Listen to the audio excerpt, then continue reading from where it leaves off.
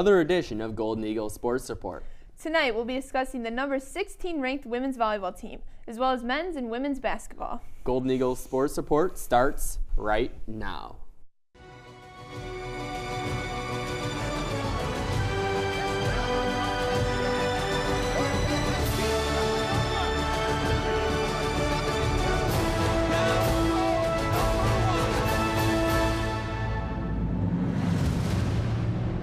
Good evening, Marquette. I'm John Steppe. And I'm Tara Schumel. Over the weekend, the number 16th Marquette women's volleyball team swept the Red Storm in straight sets. This is the 20th sweep of the season for the squad. Our very own Chris Reisner was on hand to recap the action.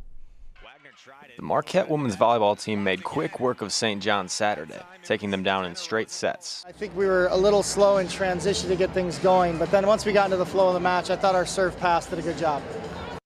And there was a little bit added motivation to the game, as it was senior day. Just having a lot of people here, the whole lower bowl was filled at one point. That was really awesome. So just getting everybody and this was isn't really the last pumped up time Marquette will so play the many Red extra Storm. people here. With the field set for the Big East tournament, 2-seeded Marquette will play 3-seed St. John's next Friday in Omaha at 2 p.m. For St. John's on Friday again, we plan to just come out and make a little bit less errors offensively and just to go out and be ready for that game to beat them and then hopefully advance into the finals. We'll look at what going on with St. John's. They're a good team. They have some things that they can do offensively that can cause problems. They can block balls. The libero is really good. So we're going to have to find a way to game plan against them a little bit better because our offense was sputtering tonight. Awesome. Reporting from the Wire Center, Chris Reisner, Marquette Wire Sports. With some insight on women's volleyball, we now want to welcome in one of our volleyball analysts, Zoe Comerford. Zoe, thanks for joining us. Thanks for having me, John. Well, let's get right into it. Zoe, it was senior night, and they ended the regular season on a high note with their 20th their 20th sweep of the year. What does this accomplishment say about the team's success? So it actually says a lot. So Tice and Abby Julian kind of talked a little bit about how important it was to get that win at the Al, because it probably will be their last home match of the season unless they host the first two rounds of the NCAA tournament. But they definitely said how it was important that everyone was really playing on their game, and maybe they were a little rattled in that first set, but they kind of picked it up in the second and third set. Even in the third set, they hit a .556, which is a pretty impressive as a collective team. And the team hit a combined 365 in that last clip and had just 2 errors in the final frame. So with a team hitting as efficiently as Marquette does, how does that give them a leg up against the competition?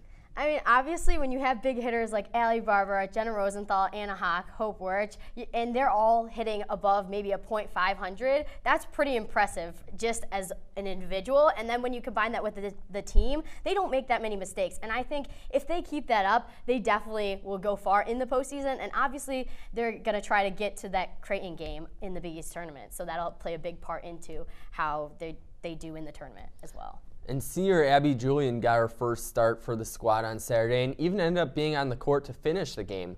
What did that mean to her? Yeah, when we were talking to her, she was very excited because Ryan had told her maybe a week before that she was playing in the game. She didn't realize she would get to end the game, but she did get to start the game, and she was able to get some sets, which she said she wasn't able to do for her 4 years. So being able to make a difference with the team, with the experienced team of Marquette Volleyball, she just really loved it, and she had a great time. So she was very excited about that.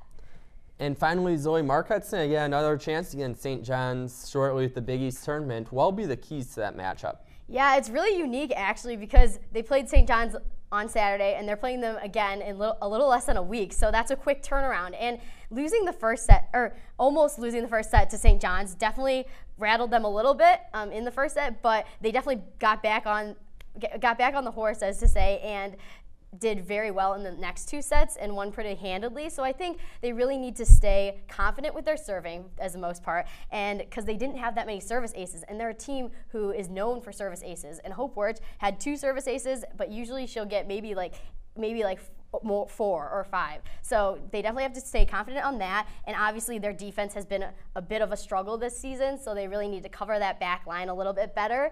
And I think if they get hot, they are a team that's going to win the Big East tournament. Bold statement right there. We're going to take a short break, but when we'll come back, we'll be talking some Marquette men's and women's basketball. Don't go anywhere because Golden Eagle Sports Report will be right back.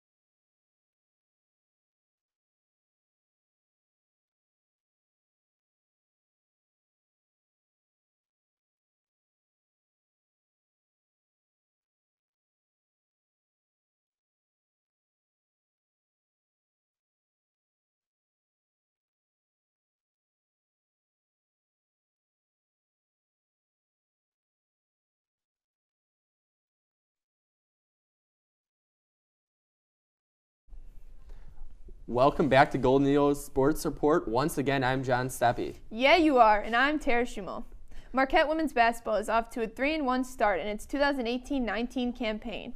The team defeated its first 3 opponents by almost 43 points on average before suffering its first loss to number 24 Miami on Thursday in the semifinal of the preseason NIT.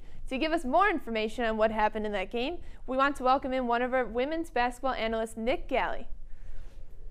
Nick, good to see you. Looking spiffy today. Thank you, John. I broke out the polo today, went with the expensive stuff. It's our last episode before Thanksgiving, so I figured I might as well. So let's do it.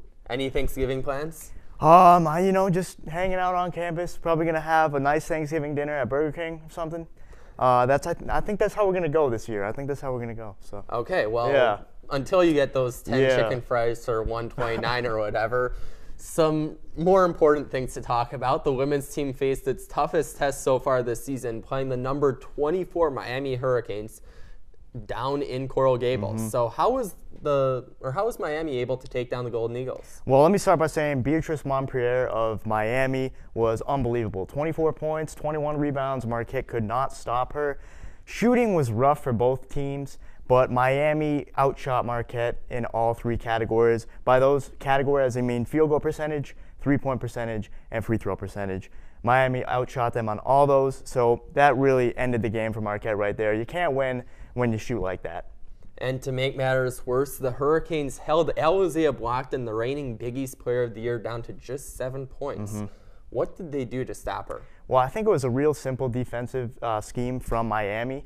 I think they were just closing out on the 3-point shot, stacking the paint, not letting her get any easy shots, contesting everything. And I think another thing is that Marquette trailed by 15 points or 16 points rather, with just 5 minutes left in the third quarter. So they were behind in the second half. That's not something you want to do, especially in double digits. So I think she might have been forcing some shots, trying to take some opportunities that weren't there, and that could have led to that low field goal percentage and only 7 points. And her and the 4 other starting seniors are all averaging double figures in points this season. But Nick, I want to know which player outside of those 5 do you think has stood out the most? For me, I think the X factor would be Isabel Spingola. She's a junior, and she had a very good first 2 games. Looked like she was going to be really consistent. She averaged 10 points between the first 3 games, which were all wins. She only had 2 in that Miami game, but got to keep in mind that everyone on that Marquette team looked pretty rough in that Miami game. They weren't really themselves. When it hits one, it hits them all. Exactly, yeah. It was just a domino effect, so you can't really judge her off that game, but I think she had some really good consistency, especially through the first 2 games. Shot 60% from the field, so I think we could see her later on in the season. And some nice 3-point shooting, too. Yeah, for sure. She's very reliable from beyond the arc. Good to see. Especially heading into some tough games against Mississippi State, Michigan, and Northwestern. So, well, Marquette continues its season Saturday against University of Illinois Chicago. What do you expect to see from Marquette in this matchup? Well, a couple things. I think one thing is the mental game. They need to shake off this game against Miami, move on to the next game, get ready for this one, make sure your head's focused completely on this game. Don't even worry about that Miami game. Just forget about it. Second thing, I think you got to get Alizea Blockton going early and often. Make sure she's getting her shots up. She is a great scorer, very proficient. So I think you just have to get her in her zone, and once you can do that and she's scoring normally, you're going to see a win from Marquette against Chicago. Well, as always, thank you, Nick. Thank you for having me. We will take a quick break, but when we're back, we're going to be talking about the other basketball team here at Marquette. And you won't want to miss what Coach Wojo and some of the players told reporters earlier today. So don't go anywhere, because we'll be right back with more Golden Eagle Sports Report.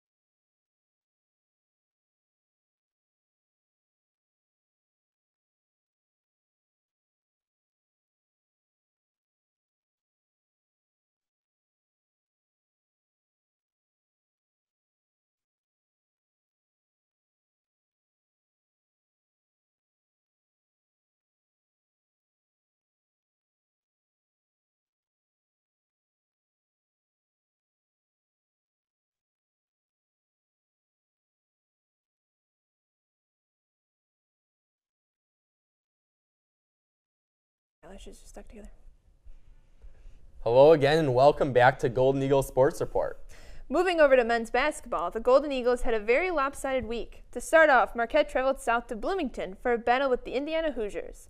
The squad had plenty of confidence after ending the AP poll for the first time in almost 5 years. That confidence changed quickly at Assembly Hall. The Hoosiers dominated the game for all 40 minutes of play. The final score in that one was 96-73. Yikes.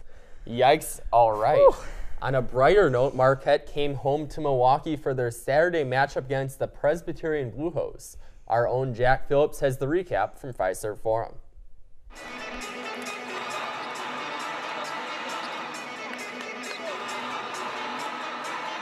Fiserv Forum may have looked electric pregame, however, it was the exact opposite for most of the game.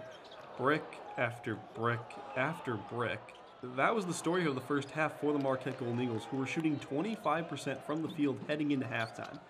But just because the story starts off poorly doesn't mean there can't be a happy ending, right? It was a great win for our team.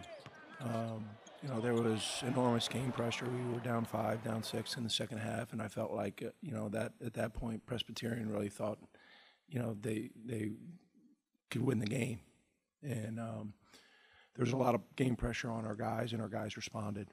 The Golden Eagles entered the second half as if they were a completely different team.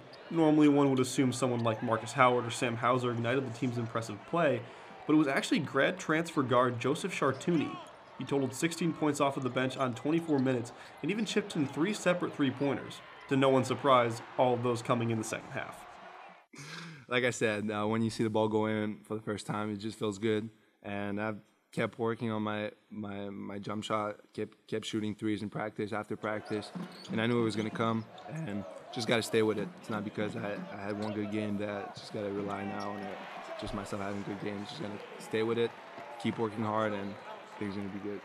Regardless of the squad's early struggles, it should be safe to say that Marquette has left their haunting nightmare of a match against Indiana back in Bloomington. However, their non-conference schedule doesn't get any easier as they now prepare to face the number 2 team in the nation, the Kansas Jayhawks. Although that game will be played away from both teams' home courts in Brooklyn, New York, Coach Wojo understands how important of a game this will be for his team. It's a tradition-rich program. They have a Hall of Fame coach, and they have much talent as anyone in the United States. And so it'll be a tremendous challenge for us on a big stage, and we welcome that. And we're looking forward to it, and we'll grow from it. Alongside Meghan Rock from Fiserv Forum, I'm Jack Phillips, Marquette Wire Sports. Now that the squad prepares to face Kansas on Wednesday, let's see what Coach Wojciechowski had to say on his one-on-one team's biggest game of the season. We have an unbelievable amount of respect for Kansas and their program and Coach Self, and obviously I think they're as talented as any college basketball team in the country this year. It's a huge challenge, but one we welcome. Our team needs to be challenged. That's how we figure out where we're at, and our non-conference challenges us consistently, and I'm not sure they'll be any bigger than the one against Kansas. Despite the seriousness of their upcoming game, players and coaches couldn't help but smile at the thought of Thanksgiving just a few days away. As the team will be spending the holiday with one another, let's see what Marcus Howard is most excited for this Thursday. I'm not really sure. I'm not sure what our people are putting together, but I know they're going to put together a great meal. But my personal favorite is pumpkin pie. I think my mom makes a mean pumpkin pie, so that's my go-to every time. I could eat that for breakfast, lunch, and dinner, but it's probably not the best thing right now to say. But we now want to welcome in one of our men's basketball analysts, Shane Hogan. Thanks for being here, Shane. Great to be back. Well, Shane, Marquette seemed like they were so deserving of such a high recognition from the rest of the team and the nation, basically, against the game against Presbyterian. Mm-hmm. However, after what you saw Wednesday night, do you still believe the Golden Eagles are deserving of such an AP top 25 ranking? Not right now, Tara, and here's why. They went in Wednesday night against Indiana, Assembly Hall. They were intimidated. That place was sold out, rocking crowd, and they were intimidated by a great crowd. And it got to them personally. I mean, you could tell that they were not mentally ready, and that's a little concerning. They did not play defense well. They didn't shoot well. We'll get into a little bit more of that later. But they have chances to regain that ranking. So it's not done yet. They've got a whole season ahead of them and some really big opportunities coming up. And looking at that game, what specifically did they not do well? It's their defense yet again that let them down. It's been the story the last few years here. 94 points they gave up to a team that they should have handled pretty easily, and a very inexperienced team as well. And then their three-point shooting. 5 of 23 they shot from 3 on Wednesday night. That's something that they take pride in. It's their strength, and they just did not hit their shots. It's unusual to see, and in order to move forward and have success, they're going to have to take care of that. Now, the Golden Eagles were able to bounce back on Saturday afternoon against Presbyterian.